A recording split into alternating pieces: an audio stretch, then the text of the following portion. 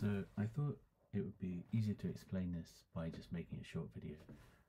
So this is the app that opens up when you double click on it, and it basically shows a waveform with some controls. And my whole thing with this is that it's like a sampler that you can just play back a sound at any point, and like even just freeze the sound, a little bit like granular, but this is using spectral technology. This is the original file I just play you. Just a guitar. And then towards the end you've got these just sort of notes and harmonics. So the file's loaded here, and you can load in files just by dropping them in. But yeah, if you click anywhere on the sound, it will just play it instantaneously at that point. And you can see there's like a kind of a grid here, so if you go up, it will pitch up and down. Also, if you just play on your keyboard, much like in Ableton, you can just use the musical typing or whatever it's called and play chords. It's got a 20 note polyphony. But yeah, you can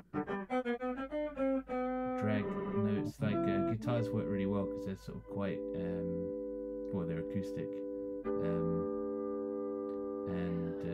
yeah, have lots of like subtlety in their harmonics.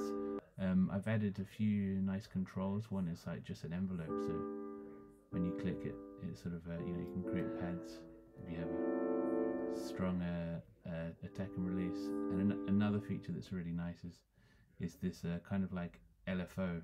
So if I just turn this up, you see it sort of like oscillates around a bit of the sound, creating these nice textures. Oh yeah, there's a bit of a bug there. But you can go quite fast and like sort of scan around. And then this window stuff, it's all about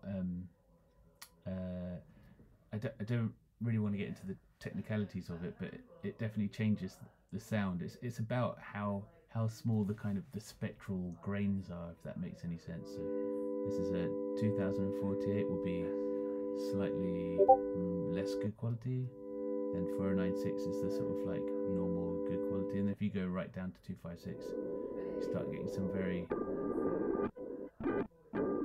interesting and weird textures. And going up in quality seems to not really help that much. So yeah, I just usually leave it on the 4096, and yeah, just like show you can load other sounds. Here's like a sort of zither sound. So you can tell it's not like granular synthesis where you hear that sort of like phasey, sort of lumpy, grainy sort of sound. This is a glockenspiel.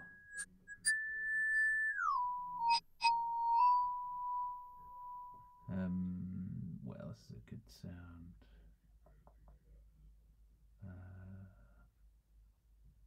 Here's a gamelan. Maybe that would be. It's starting to get very noisy. Oh yeah, you can go. Anyway, that's it. I'll leave you to have a play. Thanks. Oh, one more quick note is you can use a MIDI keyboard. If you plug in a MIDI keyboard, it will pick it up automatically, and you'll be able to play chords and stuff like that with it. Thanks a lot.